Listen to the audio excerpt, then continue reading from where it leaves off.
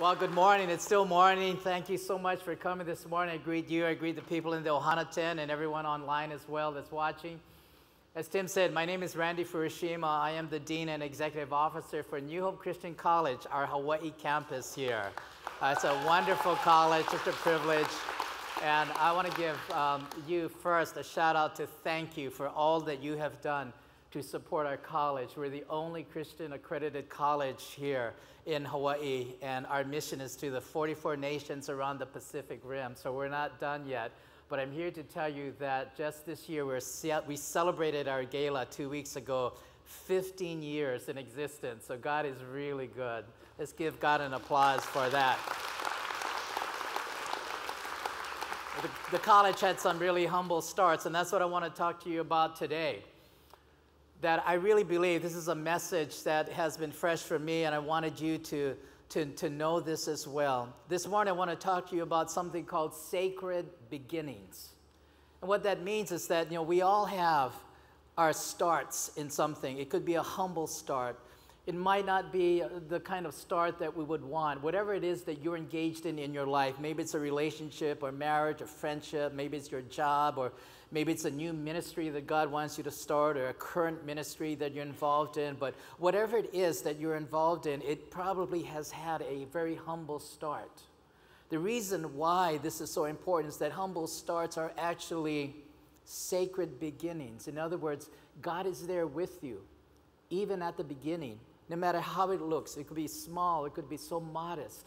But God is saying, I want you to take this, and I want you to know that this is a sacred beginning for your life. So the central idea this morning I want you to see is that God sees humble starts in your life as sacred beginnings toward a lifelong journey of following Jesus. Because that's what it's all about. I had a really humble start. I had my dreams as well. I was in high school. I was about 15 years old, and in order to get home after I walked home from high school, I went through this church, and this church was the church that I belonged to. I'd been going there since I was a child, and I always wanted to work in the church. And so 15 years old, I would bug the leaders there. Do you have any positions open for me at the church? I'd like to work there. And they said, like what? I said, like a pastor or something, 15 years old. And they said, why do you want to be a pastor? I said, well, it's because they got the easiest job in the world. They only work 1 day a week. And even then, only 1 hour, right? So they said, no, we don't have anything for you. And I said, well, can you think about it and pray about it? So they did. And then a couple of days later, they called me and says, Randy, why don't you stop by the church after you walk home from school? Just stop by because we have a job for you. I said, a job, really? I thought, what could it be? It was just absolutely amazing. And then I went to the office, and they gave me a mop. They said, we need a janitor. You can start tomorrow. True story. And I took the mop, and I said, God, if that's what you want me to do, okay. It was 3 days a week, part-time job. I swept, and I mopped, and I cleaned throughout this whole church. It was the education wing of the church. And the reason why it was so dirty with all this dust and dirt is that they didn't put in the windows yet for several years. In other words, it's just like from the elements from the outside, the leaves, the dirt, the grime. And so the dirt was like that after every 2 days. So I used to sweep it up every day so that at least it was dirt-free and leaf-free on the ground, so that this could be someplace where they could have what was called Sunday school with K through 12, kindergarten to 12th grade. Well, here's what happened. A humble start, right? Well, as I was sweeping and mopping the place, I discovered this storage room. So I opened it up, and there it was on these shelves. My heaven. It was all of the Christian education materials for K through 12. This is for what they were using as the curriculum to teach. Now, you have to know my heart. I love studying the Bible. And I could get my hands on every single thing to learn what the Bible was about. And here was a whole year's worth of curriculum material. So after I worked and cleaned up, I went into the storage room, pulled a book off the shelf, a curriculum, and I would study it. And I remember taking a book off the shelf, and I was reading it, and I go, wow, this is good, but it's kind of hard. And I looked at it, and it was the first grade book. So I put it back on the shelf, got the kindergarten one up, and I go, okay, And I started, cutting out things and coloring it and all of that. And but I worked my way all the way through. I covered all of that. And so I said, wow, this is where they keep their stash. This is what a church does. Well, fast forward the tape about 20 years. So this is some years later. I happened to be and work in New York City at that time. Of course, I live in Hawaii now.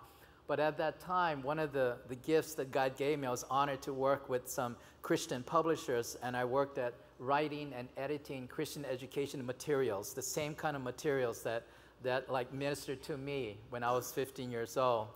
And I remember sometimes being so discouraged because I used to take these manuscripts home to correct and to edit and all of that. And I said, I don't know if I want to do this anymore. And God said, remember your call. Remember your sacred beginning. I placed it in your heart. This is what you should be doing, that you should be able to do that. And that, sometimes you get what I call the spiritual brain slap, in which God reminds us what we're supposed to be doing. And that's what it was for me. But it was a humble start. It was a way in which God, for me, it was a sacred beginning to what it is today. And I still do this today because here at the college, we do all kinds of curriculum development and resources and doing that and editing and doing all of that. But it was a humble start, and God was with me even back then. And I thought, wow, that's really amazing. The other thing that I used to do was I love God's Word. And I remember when I was about 10 years old, I had this Bible they had given to me, and someone taught on this one verse, and I'll tell you what that verse is. It was Romans 8:28. It's not in your notes, but let me tell you what that verse is. Romans 8:28 goes like this: all things work together for good to them that love God, to them who are the called according to his purpose.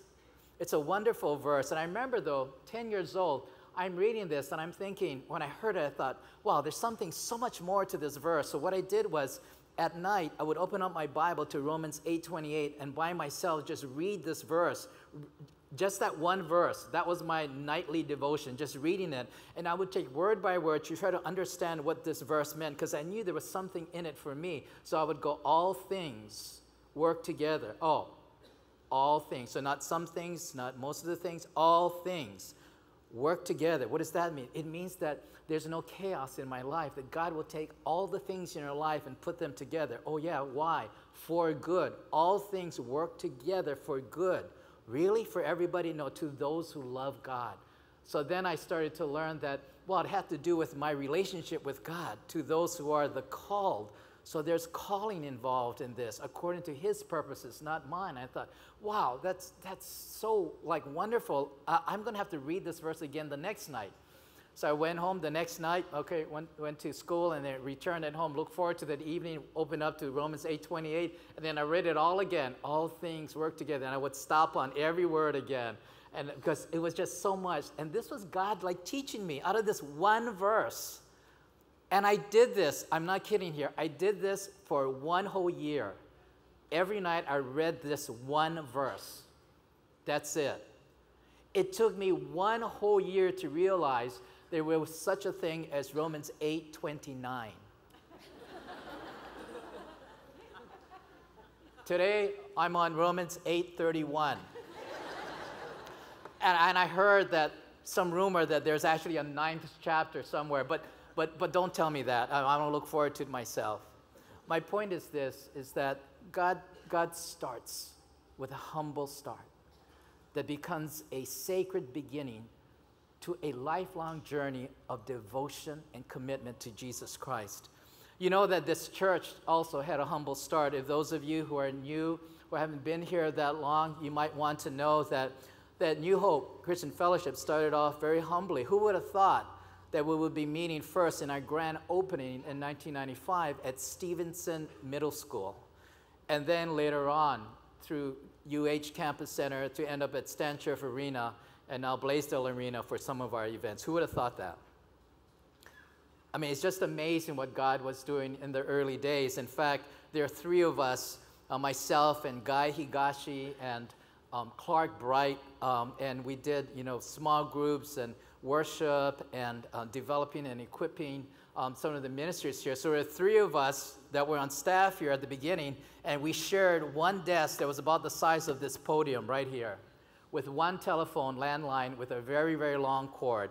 The reason why we had to have a long cord in the telephone was that if the phone rang there, it had to go across the two of us, and I would have to answer it. And I think at one point that I actually almost strangled Guy Higashi with that long phone cord. But those were the early days of what it was. Even Pastor Wayne, his office, he had an office, but he had a table in it, it had a whiteboard. And he invited anyone to come into his office to start working on it. So there we were, just this humble start of everybody sharing the space that we had. And look at what we have now. Who would have thought? Who would have thought that we would be worshiping even in this place?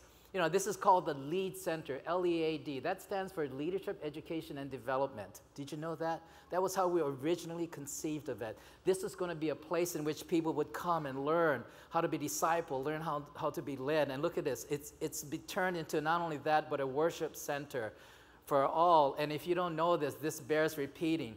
Underneath these floors are filled hundreds of biblical references that we invited the church to come. And before we dedicated this building, all under there, you will see all under the floor and all on the walls are biblical references. Somewhere, I think it's around here, you'll find Romans 8:28. Why don't you cut the carpet and see if that's true, right? Okay, no, okay. Okay, Mike, I don't want you to do that.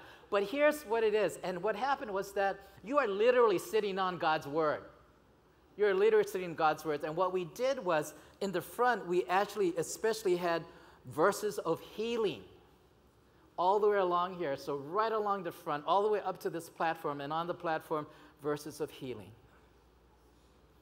It's a humble start. That's all we could do. We just wrote Bible verses down and references down all around this place. Who would have thought? This is a very special place.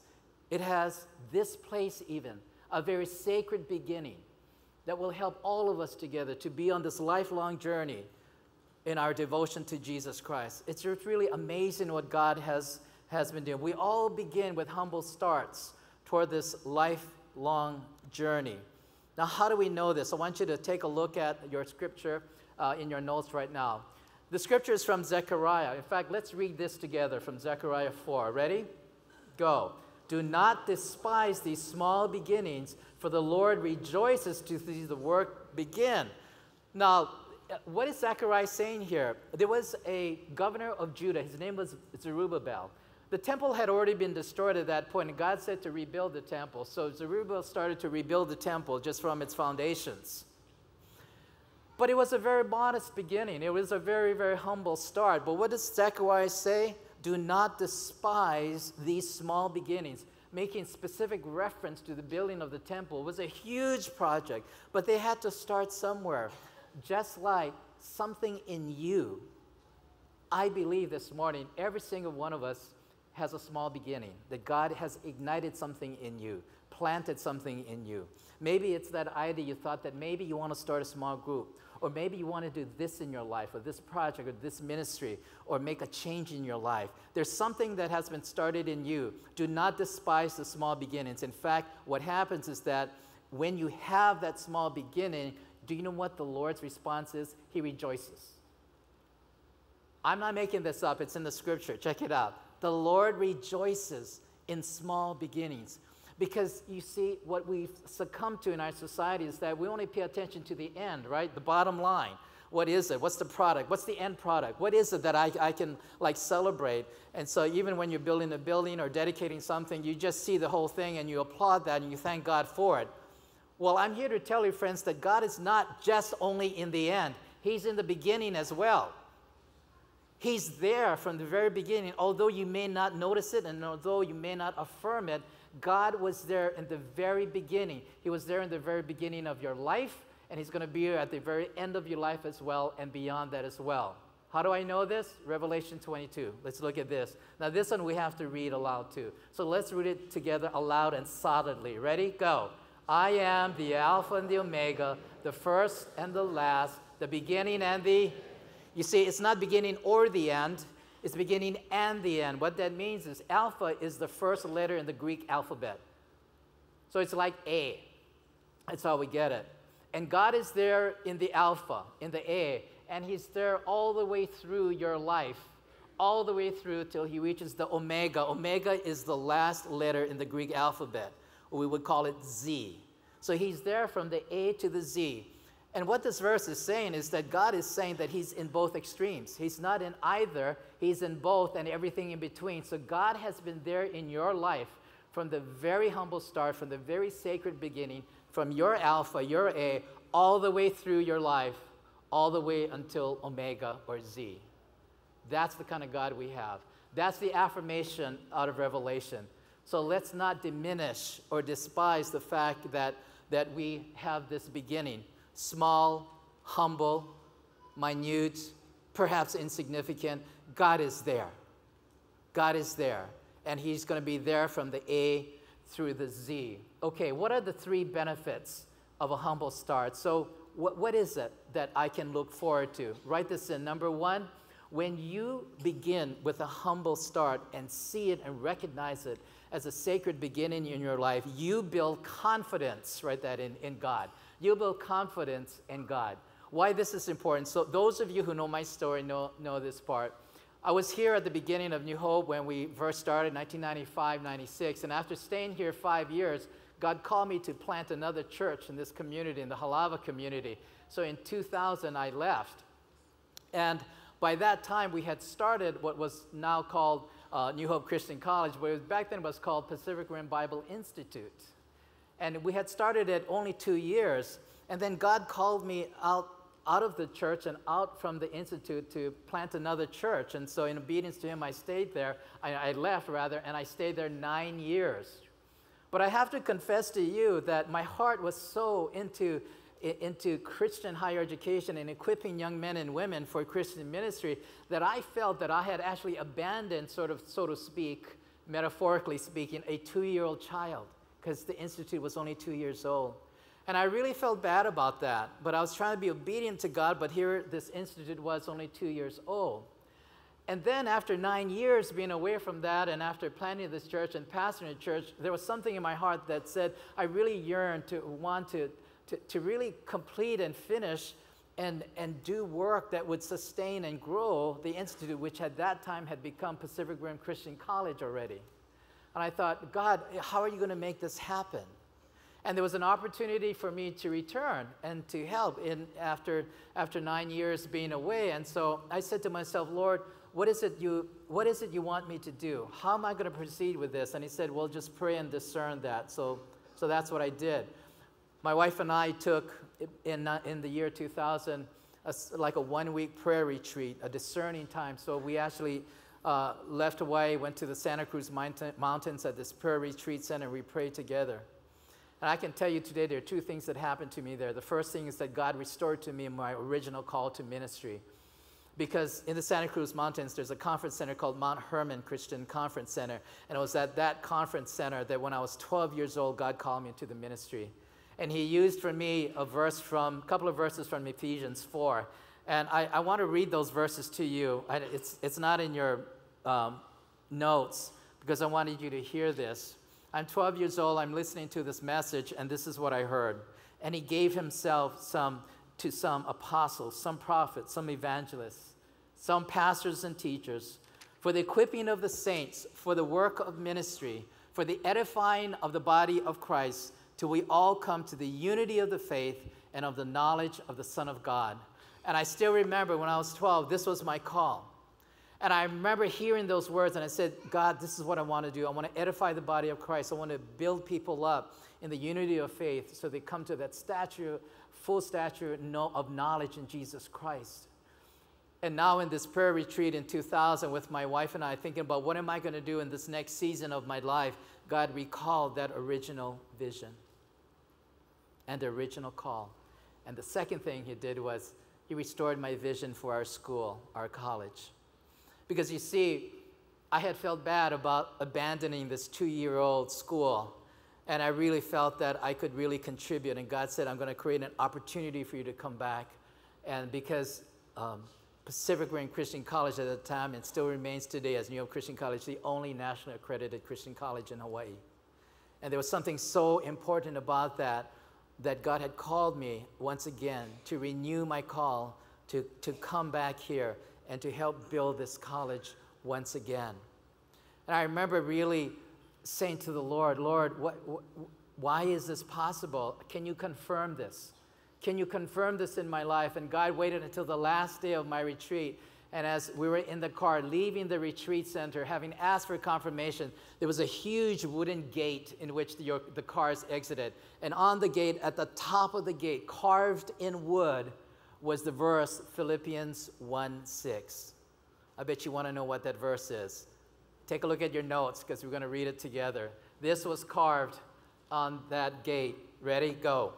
Being confident of this, that he who began a good work in you will carry it on to completion until the day of Christ Jesus. And God just affirmed it to me. He said, you know, Randy, I started the college. You were part of the start. Now you're going to get to complete it. But not you. I'm going to use you. Through you, I'm going to complete the work. Because it's all about what God can do in you and what God can do through you. And when I saw that verse, I mean, I was just so moved as we were driving the car, exiting this prayer retreat center where I felt God was speaking to me. And he says, the good work I began in you, I'm going to complete it. I began a good work, and now I'm going to complete it. And so that has happened. I'm so proud and honored to tell you that in 2 weeks, we're going to graduate 22 graduates from New Hope Christian College. These are students, that deserves an applause. Let's take over. These are students and graduates that will go on to plant churches. They will become missionaries. They'll be chaplains. They'll work in ministry, and some of them will work even in the marketplace to have an influence for Jesus Christ there. That's what happens. God is still completing his work, but it was a humble start. It was a sacred beginning. God was there from the Alpha and the Omega. And that's his promise to me, to us, and that's his promise to you. That God is there because he really wants us to become fruitful in who we are. Let's read 1 Timothy 4. In fact, let me just read it and you just follow what is going on here. The context is that this is Paul talking to Timothy, a younger person. And these are Paul's words to Timothy.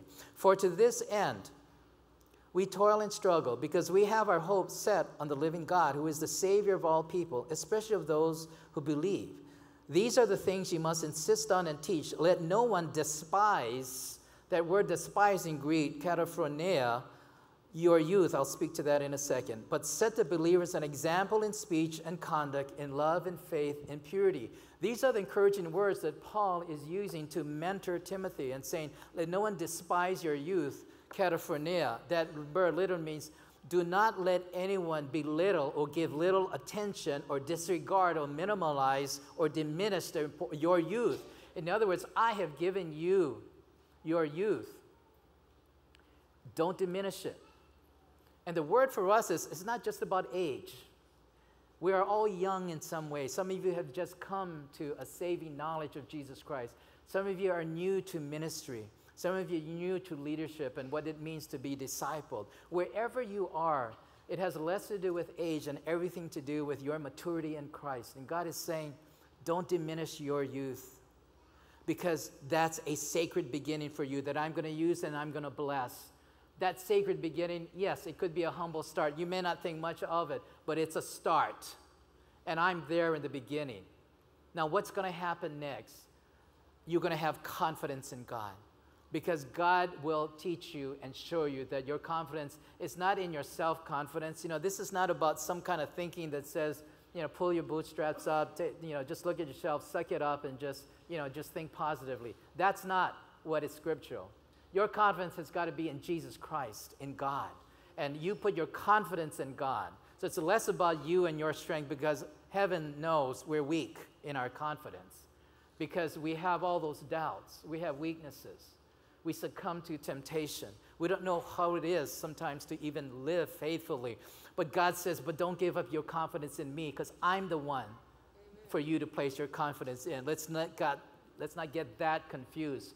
But here's the next step. Here's what's going to happen. This is point number 2. You will grow and bear fruit. So write that in. Here's the second benefit of having these humble starts. You will grow and bear fruit. These are two separate steps along the way. You're going to grow, and if that growth is in health, then you will bear fruit that's there. You know, last month I was in Israel with a study group from the college, and we're looking at spring. Spring in Israel is wonderful because what happens is that you have all of these flowers, wild, you know, plants that grow all over the place. And when we were there last month, the hillside was proliferated with these yellow flowers. And I asked, you know, what's the yellow flowers? Well, if you look up closely and you look at the yellow flower, it's got tiny little seeds in it. This is the mustard flower. And those tiny little seeds were mustard seeds. And I could immediately imagine Jesus with his disciples looking at the whole hillside of yellow flowers with the little mustard seed, and Jesus leveraging that to say, do you know what? I'm going to teach you about this little mustard seed. It's a little teeny tiny little seed. You can hardly see it, in fact. And Jesus is saying, I want to tell you something. There's a spiritual lesson in this mustard seed. Well, what is that spiritual lesson? It comes from Matthew. Listen as I read. Here is another illustration Jesus used. The kingdom of heaven is like a mustard seed planted in a field. It is the smallest of seeds, but it becomes the largest of garden plants. It grows into a tree, so huge that birds come and make nests in its branches. That's quite a tree for that to happen. It reminds me of the time, I don't know whether you know this, but if you've heard of Queen Kahumanu Elementary School, it's right there in Makiki, and it's the school on your left as you're going up Piakoi, as you're going to the freeway entrance.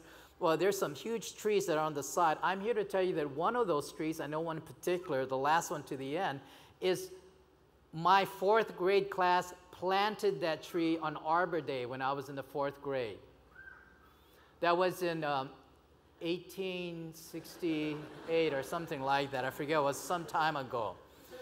But I'm here to tell you, I was there when we planted it, and I think the shrub was about this high, and it was like, you know, it looked like a weed, looked like a grass, and we planted it, and put water, and it practically drowned it out, and then we stepped back as a class. I remember saying, that ain't going to grow into a tree. Are you kidding? Well, it did. It's a huge tree now. In fact, I was there, true story, I was there a couple of months ago. I'm driving, and I noticed what the tree was, and it's so huge now that they actually built this little wooden bench around it, and I saw a kid resting there in the shade. And I rolled down my window and said, hey, you better appreciate the shade because I planted that tree. Okay, I didn't actually say it, but I thought it. You would have thought I was crazy. But I thought, there it is, this little shrub, the smallest of shrubs. It became this tree, and I was so happy and delighted that this kid didn't know who planted it, but he was enjoying the shade of it. It was just absolutely amazing. And Jesus uses this example for us to speak symbolically, metaphorically about our lives. And here's what it is. He has planted within each one of us a mustard seed. A seed that's going to take some growing. And what we need to now apply is what I call a mustard seed faith. It might be a small faith, but it's there in the beginning. You might be new or might be doubting about this whole Christianity thing and who Jesus is and what the Bible is and all of that, but you have faith. Otherwise, you wouldn't be listening to me nor here today. There's something there. That's the small beginning. That's the sacred beginning. Don't ever despise that, because God's promise in His Word is that that mustard seed is going to grow into a tree where birds can come and nest in it. That's how huge it's going to become. But we all have to start small. God can't complete something. He can't grow something that is not planted first into your hearts. So what is it in your hearts that God has planted? Maybe God has planted for you perhaps a burden to pray for someone in your family, your neighbor, a coworker. Maybe God has planted in you something to really go out in mission and to serve the community in some way. Maybe God has planted you maybe a vision to go to another country or to be involved in a ministry that makes sense. Maybe God has planted you a vision to fight poverty or human trafficking Whatever it is that God has planted in you, that's your mustard seed. Don't diminish the fact. Don't cataphronia the fact. Don't despise the fact that it's still small. That's how it all starts. This could very well be a mustard seed season for you. You may not see it right away. You never do. But God is saying, be faithful, and I will water it, God said. I will bring growth to it. You know, there's a tiny little city called Colossae. Colossae is a city in western Turkey. During the time of the Apostle Paul, it was probably one of the most insignificant cities of the time. The Roman Empire didn't even invest in it like they did like in Ephesus and some of these other big cities. No, it was a small city, insignificant city. So insignificant that there is no written record that the Apostle Paul even went to visit this city. So what's your point, Randy? What are you saying? What I'm saying is that Colossae was a mustard seed city. It was small, insignificant. No one thought anything about it except Paul. Because you know what Paul did? He found out about what was going on in the city. He found out there were people who were followers of Jesus Christ in the city. He found out that he could do something to encourage them, but he never visited them. Instead, what did he do? He sent them an email. Okay, he wrote them a letter.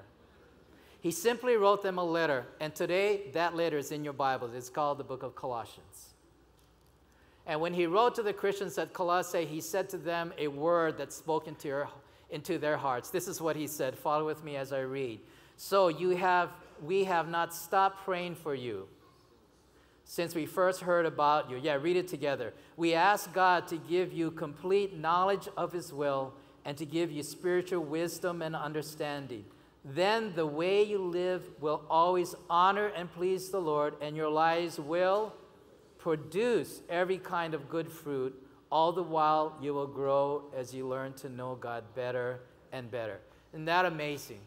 Here it is. God is saying through Paul to this little insignificant city, I've been praying for you. You're going to be growing. You're going to be producing well. You'll have a fruitful time together in your ministry. There could not have been any less important letter to a less important city at a less important time. But here's the good news. Here's the omega about Colossae. Today in biblical studies, the book of Colossians stands as the most distinct, the strongest, the definitive statement of the mission and identity of Jesus Christ. From creation to today. Isn't that amazing? And you have that book with you in your Bibles. Humble start. Sacred beginnings that God has blessed all the way to today, that we have this book. So you will grow and you will bear fruit. And then finally, I want to tell you about the person that had a humble start, and that's Jesus Christ. We all know about his humble beginnings, born in a manger, fleeing to go to Egypt, basically a refugee family. But I want to bring us up to when Jesus was 12 years old, because at 12 years old, his family went to Jerusalem and they forgot him back there. When they went back to claim him, Jesus was in the temple teaching some people. He was listening and teaching to them. And so look at what this is. Let me read it to you. After 3 days, they found him in the temple, what? Sitting among the teachers, listening to them and asking them questions. And all who heard him were amazed at his understanding and his answers. Here's my point about this. Jesus was sitting. Now, why is that important? In Jewish culture and heritage, what happens is that if you're a teacher in that culture, you would be sitting down, not standing. You see, standing is a position of authority and perhaps pride and perhaps even arrogance when you're standing over someone. But in Jewish culture, what you do is you sit down and you teach and you listen. You sit down because that means that you can see each other's eyes and you can interact with each other. You're on sort of equal terms. And here you are sitting down. If I were a Jewish teacher, if I did this right, I would be teaching you now and I should be sitting down there. The reason why I'm not sitting down there is my wife said that I would have a hard time getting up. But anyway, that's another story. But the story is this, is that Jesus taught while sitting down. And that was a gesture on his part. It's a humble start for him. And here he was engaging these teachers. Of course, he knew as much, if not, of course, more than them. But here you have that. But this isn't just an isolated case. Because just before Jesus gives his, arguably, but the most important message or sermon in his ministry, which is what we call today the Beatitudes in Matthew 5, before he did that, we know what the Beatitudes are. You know, blessed are they that mourn, for they shall be comforted, etc. All of these Beatitudes. But we forget that before that, guess what Scripture says? Do you know what it says? This is why I have it printed in your notes. In Matthew 5, let's read this together, our final verse. When Jesus saw the crowds, he went up to the mountain, and after then the disciples came to him. Is that amazing? After he sat down, that was the posture of Jesus when he delivers this most important message to his disciples and those that are in his hearing, called the Beatitudes. It was a stance of humility. It was a humble start at the beginning that he sustained all the way through and everything in between. That's the heart. So what would be point number 3? One of the benefits, the third benefit is a humble start nurtures a teachable heart. Write that in. A teachable heart. That's exactly what God wants you to know. He wants you to have confidence in him. And he's promised you that you will grow and bear fruit like the mustard seed. And then he says to us, even beyond that, I want you to understand through the example and inspiration of Jesus Christ himself, who sat down to do his most profound, life-transforming teaching, that we ought to sit with him. And to sit with him means for you and me to have a teachable heart. Let our prayer be, Holy Spirit, teach us. Teach us what it means. Help us not to despise our humble beginnings. And I know that each one of you today has that. I want you to search your heart. I have some second-mile questions for you to look at the end of your notes. Do that on your own, in your quiet time, devotion time. Do it alone or with others. But have some conversation around this. Because I think that with the encouragement of each other, you'll know that even though you may have this humble start, it becomes for you a sacred beginning. Let's all pray together. Father, thank you so much for this time together that you can teach us. Just the power, the redeeming power, life-changing power of your word. Father, let's take this and allow our hearts to be open right now, to be teachable to your Holy Spirit. Bring to us the life it means to have confidence in you. Bring to us the life and fruitful it means to grow and bear fruit in your name. And Father, most of all, transform our hearts in whatever condition it may be this morning. Whether it be a heart of stone with grief and disappointment. Whatever the condition of our heart is, Lord, beyond that and through that, give us a teachable heart. A heart that's molded, that's malleable to your leading and your guiding. Father, come now and bless us. In Jesus' name we pray. And the church said, amen.